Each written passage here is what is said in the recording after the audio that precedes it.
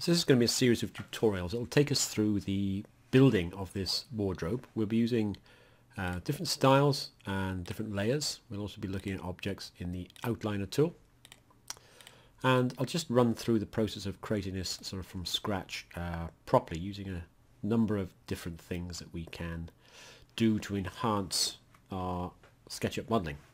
I've also created a series of scenes. So we have scene 1, which is a floor plan. This is the profile of the existing wall that we are building into. This outline here you can see is the skirting board in plan, and we've got some carcassing that we've put into this area and some cladding there, and then this is the wardrobe with the MDF back at that point. Scene 2 is a vertical section, which again shows us the ceiling line along here. We've got the floor plan along here, and then just in elevation and section, more carcassing and some skirting going around there, and this is some cladding for the top deck of this. We've got the hook at this point, and we've got some more carcassing at this point and another skirting on the top. Scene 3 is the same view looking the other direction. Scene 4 is a front-on view, that's an orthographic view of the front. And when we take these into layout, we'll be able to scale these to a suitable scale and put dimensions, etc. onto them. Scene 5 is just a scene that shows the section cuts. So if I want to amend a section cut or whatever, then I can do that. And scene 6 is kind of a 3D view. Now this 3D view is currently showing in a style that I've called no cut CBL. Now the CBL stands for color by layer.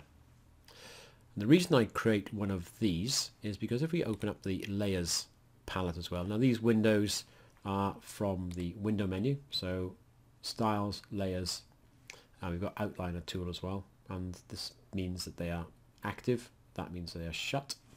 So if I click on that and did the same thing, we'd see that it'll be ticked, so that's what that means. And basically this color by layer is a setting in the styles edit. So if I go to edit and this section here, which is the modeling settings, if you tick this thing, color by layer, then it highlights the color of all the objects drawn on this particular layer. So you can just about see there's a cladding layer there. If I turn that off or untick it, then that disappears. The skirting, I can untick that, and then we can see the carcassing below. If I decided to turn off the MDF outer, which is kind of the whole wardrobe thing, then that leaves us with just the timber carcassing. Okay, so it's an absolutely fantastic way to work, simply because you know just by looking at the objects what layer they're on. Okay, so I would recommend when you start using this, then you create a style and call it color by layer, and all you do is you'll have a default style, which is kind of this one, I guess, without the sketch. Well, I wouldn't have any section planes on there, and then you could right click on that and make a copy of the standard one, and then in the edit tab you could go to this end section, modeling settings, and just tick this color by layer. If I tick that now, that overrides that, and you get this little symbol saying this needs to be updated. I'm going to untick that so it goes back to normal, because I don't want to override the current settings. But basically in the modeling settings you get all these options to control different things, the section cuts, what color the section cut line is, what the thickness is, what color the active section is, etc., etc. All these things are controlled within this section. We've also got in each style, just to run through them, we've got the line types, and I always turn off endpoints and extensions because I don't want to have sort of lines with extra embellishment on the end. Some people like this sort of effect, particularly I don't. I also think it slows down the software as well, so I turn off endpoints and extensions.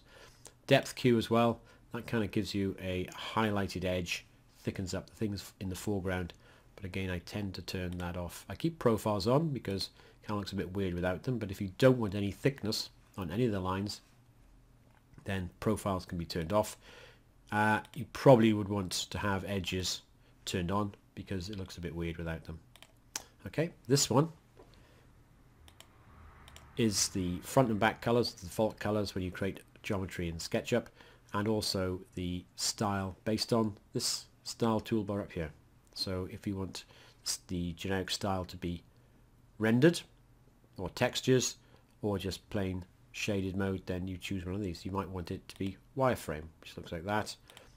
Hidden line looks like this. Shaded looks like that. Texture looks like that, which, because there's no texture applied, doesn't change from shaded. And then this one, which is the I can't remember what it's called. It's called monotone. That one, I think. Monochrome, not monotone. And we've also got an X-ray option, which allows you to see through the different geometry. So this is what we're going to create, and I'll be doing it properly, so you'll be able to work out kind of how to set something like this up. We'll be putting some section cuts in, we'll be creating some scenes, and we will be sending this off to layout, where I'll create a simple template and add the various views to that. Okay, so this is going to be a kind of full-on little introduction to SketchUp, but using the proper methods and working on a real live project.